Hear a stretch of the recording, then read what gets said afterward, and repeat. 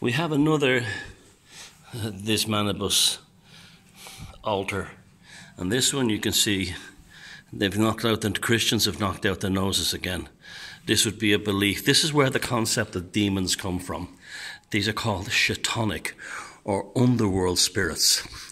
And the belief was that the Christians believed they weren't worshipping their dead ancestors, but because their dead ancestors were pagans, that they were therefore automatically decreed to be demons.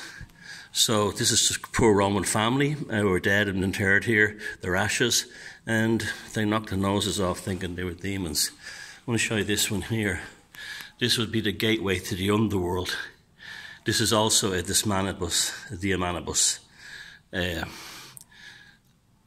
ash offering / altar. They would often be actually placed in graveyards around ancient Rome and other cities in the empire.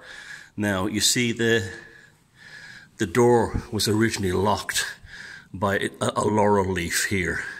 So these were seen as the entrance to hell.